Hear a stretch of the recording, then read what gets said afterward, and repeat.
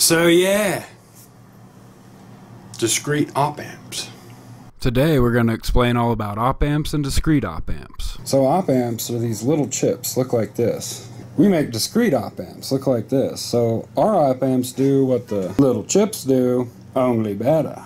They can be found in preamps, power amps, phono amps, sound cards, DACs. They're using just about all audio gear. So why are the discretes better than the ICs? The IC op amps can only run about a half watt, so their output stages almost always run in Class B mode. The discretes don't have this limitation, so we can run the output stage in Class A mode. Gives you sharper, more natural transients and a wider, more realistic sound stage. Yeah, the biggest thing that we can do that the IC guys can is this thing called two-pole compensation. We can achieve much higher open-loop gains in our device than the IC guys can, and the reason is they can't really put capacitors inside these things that well. And this two-pole compensation thing requires a couple capacitors. They can't really make things like this in an integrated circuit, so that's why the discretes are better. It was all the little doggies' idea.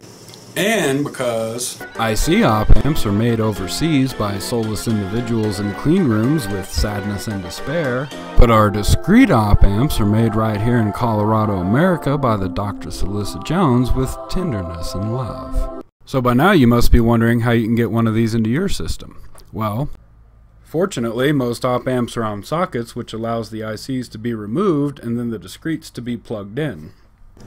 first, you have to find them in your equipment. There it is. This happens to be the LT1792. So you got to get the number off of it and look it up to make sure, see what kind of op amp it is. They come in two flavors. Single op amps where there's only one op amp inside the chip, and dual op amps where there's two independent op amps inside the chip. You can only replace singles with singles and duals with duals, and the two are not compatible. So to find out if it's a single or a dual, we go to digikey.com. And in the search bar here, you can type in the number of the device. This is going to be the LT1792. You might get several results. Some of them are going to be package variations and all that, but the main number is the number that they're all going to be under. So we just click on one here. First of all, you want to make sure that it is in fact an op amp. Not everything in these 8-pin packages are op amps. So to find out if it's a single or a dual, you just look under number of circuits. This one's 1, so this is a single. If it had said 2, it would be a dual. Single op amps can be replaced with our SS3601 discrete op amp, and for duals you use the SS3602 dual discrete op amp.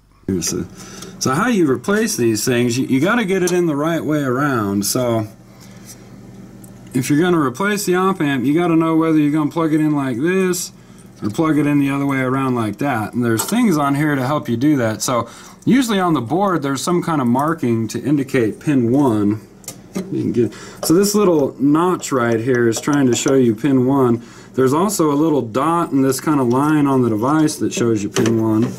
On our devices, pin 1 is marked by this large gold pad in the corner. So since pin 1 is on this end, you have to put the device in like this. If you get it the other way around like that, you'll destroy it immediately. So that's the one thing you got to watch for. So how do you get these things out of here? Well, you get a little pair of screwdriver, flat blade, and you kind of just come in here and just pry it up ever so gently until it pops out of the socket. And here it is removed, and that's the socket it came from. And then to get our device in there, you basically just make sure you got the pin 1 lined up, and make sure you get it in the holes, and you just plug it in like that. And you just upgraded your op amp.